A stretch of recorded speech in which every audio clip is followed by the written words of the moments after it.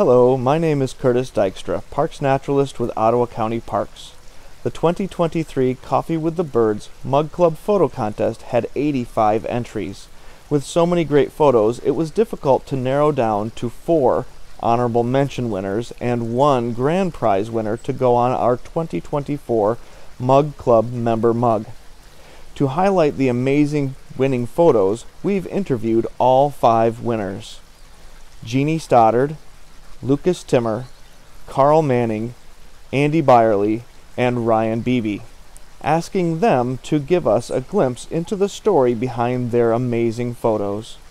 We'll start with the grand prize winner, Jeanne Stoddard. Enjoy.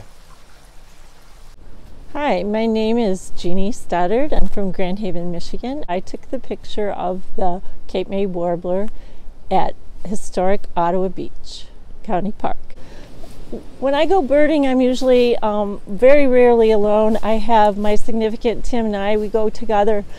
He's better at the vocals and I'm better at the visuals. So, you know, that kind of helps that we do it together. The day that I took the photograph of the Cape May warbler was actually my 65th birthday, and it was also Mother's Day, so a Sunday. We decided to go up looking for some warblers at the West Boardwalk, and I had a male Baltimore Oriole posing very nicely that I was able to photograph, and also a scarlet tanager, which I have seen a lot of times and never seem to get a great photo of. So, and then all of a sudden I saw this Cape May warbler like land right next to me on the shrubbery and trees, and it was flitting around, and I was just snapping away hoping to get something because it was just so beautiful. And I was pretty pleased with the photograph that I had taken. I'm very, very new at it, so it's been a very big learning curve and a lot of struggle to get good photographs. And when I saw this, and you could see the feathering and you could see the eye and the bird was looking at me, I thought it was a good photograph, but there's so many good photographs that get turned in every year. I didn't know, but it's very exciting, and actually friends and family want cups, which is crazy. I have always enjoyed nature and kind of the birding thing. We're birders that are kind of that whole group of people that ended up starting doing this with COVID, which actually coincided with my retirement from teaching, which I never had time to do all of the things I loved to do before. And so it combines a love of nature and hiking and traveling and photography. And even, you know, I'm a really fast-paced person, so slowing down and some meditative times when you're just looking at the birds and watching the scenery is really, really nice. Being an educator, I'm used to really learning about things, and I really enjoy that part of it. And the minutia of looking at them, the specifics of each bird. And every time we have a new species, we like going to find them too. If they're a chase, that's kind of fun. We have the time and energy to do that a lot of times. So we go and chase after a few birds, and that element of that is kind of fun. And if we don't find it, we just make another adventure out of it. So. My name is Lucas Timmer. I'm from Holland, Michigan, and I took the photo of the eastern kingbird at historic Ottawa Beach, which is an Ottawa County Park. So I started birding back in 2020. So during the pandemic, I got really into bird watching, like a lot of people did, and Curtis is one of those people that really was one of my mentors for that. So since getting into birding, I was inspired to join the Washtenaw Islands Audubon Society out of Grand Haven, and I've gotten really into habitat coordination. So Washtenaw Islands has made me the habitat coordinator, and I have been working hard at trying to promote bird habitat for our wonderful birds of Ottawa County.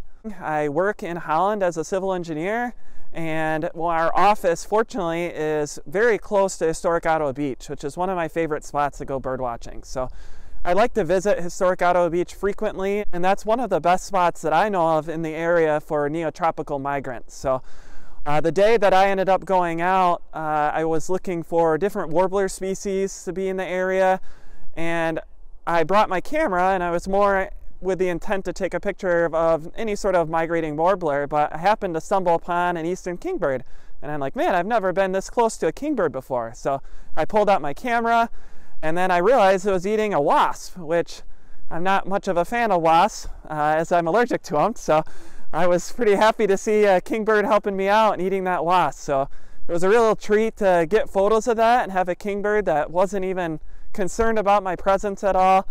And when I took that photo, I thought I'd maybe have a good shot at least being an honorable mention, because it seems like Ottawa County Parks likes photos of birds eating different foods, like the cedar waxwing last year. So I was thrilled to get it, and am honored to be awarded honorable mention this year. Thank you. Hi, I'm Carl Manning. I took the picture of the green heron this spring walking through Zeeland High School wetlands. They have a couple of ponds and a paved trail, and it's a nice place to walk. We completed a loop around the ponds, and as we came back, there was a green heron standing there on a log, and we watched it for about 10 minutes. And he just slowly crept down the log and eventually tried for a fish. I don't remember if he caught it, but the picture shows him on his way down, working his way down the log. I used a Canon R7 with a 600mm lens. I use that quite a bit. Processed a bit in Lightroom. I knew it was pretty good. Just you could see that it was quite sharp. And I liked the foot coming out, showing some motion. And that kind of said, well, that's one that's worthy of further submission. And kind of kept it around. I marked it, keyworded in Lightroom, and when it came time to look for it, I came back. I think that's a good choice. If you get the honorable mention enough times, eventually one of those has to be a mug worthy. So we just keep submitting. So I appreciate Ottawa County doing this mug club and the photo competition. It gets everybody out looking for birds, and we get to all share some good photography. So thank you. Hello, I'm Andy Byerly. I took the picture of the eastern bluebird in my backyard here in West Olive. I started falling in love taking pictures of birds because there were a lot of them in different counties and stuff. We moved here just about 3 years ago and found a fascinating number of species of birds, and a lot of people that supported them through the park here, and all the people that telling us about where to go and stuff. The friendliness of people is just incredible. The bluebirds have always specifically interested me because they're so magnificent. You know, we literally have chased them all over the state, but over here, so when I moved into the house, I started building bluebird houses, and they're all over the place. And now that they seem to like my architecture or whatever, and I've built a lot more of them, they seem to keep coming back. They attract all kind of other birds as well, which are kind of interesting. I was actually quite lucky to catch the bluebird out on the bough. I was photographing the wood ducks on a pond in our backyard, and they were kind of going around and kind of got bored, and I turned the camera, and sure enough, one of my favorite bluebirds had landed on a pine tree not too far away from me. So I opened up that side of the blind and just started taking the pictures. Fortunate enough, they were very close to me, and I had a little bit longer lens that a lot of people carry, but they're getting to be pretty usual now. And the birds came in pretty close. The lighting was just absolutely perfect. You got to be out there early in the morning, so it's always cold, but it was great fun. One of the things I love most about birding is not the birds, it's the people you get to meet while you're out there. We've had a great deal of fun here in Ottawa counties, every one of them. The people that we meet are just so wonderful, sharing their ideas and what they've seen and where they're going. And nobody has everything, wants to help you out and doing the best. So it's just kind of like, I hope everybody can continue working this way together, because it is just wonderful to be part of this whole community. I'm Ryan Bebej, and I live in Georgetown Township, and I took the photo of the prothonotary warbler at Eastmanville Bayou County Park. So I'm actually fairly new to birding. I'm a biology professor at Calvin in Grand Rapids, but I'm actually trained as an anatomist and a marine mammal paleontologist. So I came to birds just a few years ago, really, during the pandemic, when we started to pay attention to the birds that were coming to our bird feeders at home. And a friend told me about eBird. I started making some lists at home, but then it was actually a field trip that my oldest son took to Hemlock Crossing with his school, where he found out about Coffee with the Birds, and the two of us went to Coffee with the Birds just a couple of days later. And before I knew it, I was signing up for field trips to go out with Curtis and the group to start to identify birds in the area, and I was addicted right away. It was just super fun to go out and learn about all these birds that I'd never really noticed before. And the Ottawa County birding community has also been one that's just been so fun to be a part of. A lot of great people who are out there just enjoying being together and teaching one another and exploring just these amazing creatures that we share our region with. On the day that this photo was taken, I had actually spent the morning at Crockery Creek. And I'd been there like an hour and a half, and I was headed home, and I was just crossing the river by Eastmanville Bayou, and I realized, oh, my wife and kids don't need me home for a few more minutes, so why don't I just stop here really quick and see if I encounter anything fun. And within 60 seconds of being on the trail, I was getting eaten alive by mosquitoes. So I'm thinking, I am not going to be here very long. And so I walked along the trail for a few minutes, and I hear the sweet, sweet, sweet, sweet, sweet, sweet, sweet. And I had learned at that point that that was a prothonotary warbler.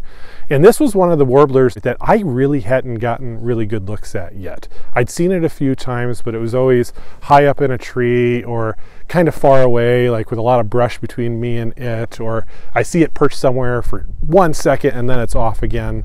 And so I thought, okay, if there's a prothonotary warbler this close, I'm gonna hang here for a few minutes and see if I can get a good look at it. And I realized when I first saw it that it was a different bird than I was hearing. So I actually had two warblers in the area, and they were basically just swirling around me for about 10 or 15 minutes. I'd hear them sing, and every now and then I'd get one up on a perch and I'd get the bird in focus. I'd hold the shutter down and take as many photos as I could before it flew off again. I eventually decided, okay, I should probably get home, and I took off, and I had this feeling that I'd gotten some good shots. The shot that I submitted jumped out at me right away because it was a nice clear shot of the bird. It had a nice bouquet in the background that I'm never thinking about when I'm taking pictures, so that was totally just a lucky shot. And I really liked the photo right away, so much to the point that my wife and I actually had it printed on a canvas for our dining room at one point. So it's just really satisfying to see that photo selected. I hope you've enjoyed the stories behind each of the winning photos of this year's photo contest. If you'd like to purchase your 2024 Mug Club membership, which includes the mug featuring Jeanne Stoddard's Cape May Warbler photo for $25, the most convenient way to do that is online at miottawa.org/birding. You'll find the link in the description of this video as well. Purchased mugs can be picked up at the Nature Center at Hemlock Crossing County Park. This year, students from the Career Line Tech Center created the 2024 calendar using their favorites and the winning photos. These can be purchased for $25 at future Coffee with the Birds events. Lastly, I invite you to join us this winter for a Coffee with the Birds event at the Nature Center. And remember, it's not too early to start taking photos for the 2024 photo contest. Photos taken between November 1st, 2023 and October 31st, 2024 are eligible. Good luck.